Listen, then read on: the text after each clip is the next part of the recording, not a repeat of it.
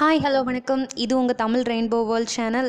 இன்றைக்கி நம்ம வீடியோவில் எந்த டாபிக் பற்றி பேச போகிறோன்னா, உங்கள் வீட்டு செல்ல குட்டீஸ் உங்ககிட்ட எப்போதும் பொய் சொல்கிறாங்களா? ஸோ உங்கள் வீட்டு குழந்தைங்க உங்ககிட்ட பொய் சொல்லாமல் இருக்கணும்னா என்ன பண்ணலான்னு பார்க்கலாங்க.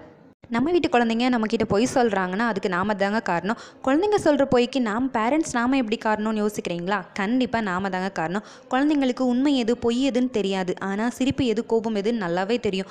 குழந்தைங்க சின்ன வயசில் பண்ணுற விஷயங்கள் எல்லாம் பார்த்து நம்ம ரொம்பவே நல்லா ரசிப்போங்க. நம்மளை அடித்தாலோ நம்ம பேர் சொல்லி கூப்பிட்டாலோ பெரிய இடத்துல பெரிய விஷயங்களை பேசினாலும் நம்ம ரொம்பவே ரசிப்போம். ஆனால் வளர வளர அவங்க பண்ணுற விஷயங்களை பார்த்து நம்மளே கண்டிப்போங்க.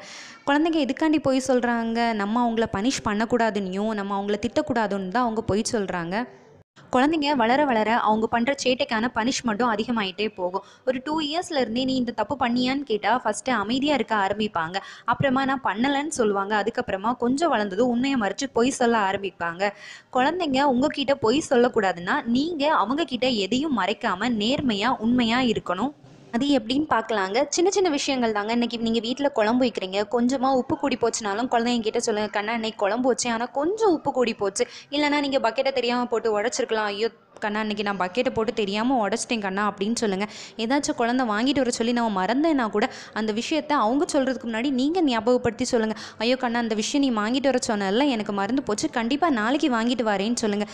சரியான விஷயமோ தவறான விஷயமோ அம்மா அப்பா 2 பேருமே குழந்தைங்கிட்ட மனம் விட்டு பேசணும். எந்த விஷயத்தையும் மறைக்காமல் அவங்கக்கிட்ட நீங்கள் சொல்ல ஆரம்பிக்கணும்.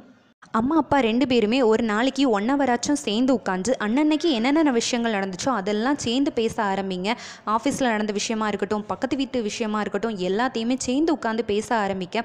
இப்படி பேசுகிறதுனால அவங்க என்ன நினைப்பாங்கன்னா, தப்பு பண்ணுறது நேச்சுரலான விஷயம். அம்மாவும் தப்பாக பண்ணுவாங்க, அப்பாவும் தப்பு பண்ணுவாங்க. ஆனால் அந்த விஷயங்களை மறைக்காமல் நேர்மையாக எல்லார்கிட்டையும் ஒத்துக்கணும், யார்கிட்டையும் பொய் சொல்லக்கூடாதுன்னு அவங்களுக்கு கண்டிப்பாக மைண்டில் ஃபிக்ஸ் ஆகுங்க.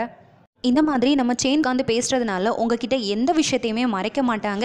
எந்த விஷயம் பண்ணாலும் நம்ம அம்மா அப்பா நம்ம கூட இருக்கிறாங்கன்னு சொல்லிட்டு தைரியமாக உங்ககிட்ட உண்மையை பேச ஆரம்பிப்பாங்க. என்ன ஃப்ரெண்ட்ஸ், இந்த வீடியோவில் நான் சொன்ன விஷயங்கள் கண்டிப்பாக உங்களுக்கு யூஸ்ஃபுல்லாக இருக்கும்னு நினைக்கிறேன். இந்த வீடியோ உங்களுக்கு பிடிச்சிருந்துச்சுன்னா கண்டிப்பாக லைக் பண்ணுங்கள், உங்கள் ஃப்ரெண்ட்ஸுக்கு ஷேர் பண்ணுங்கள், சப்ஸ்கிரைப் பண்ணுங்கள். தேங்க்ஸ் ஃபார் வாட்சிங்.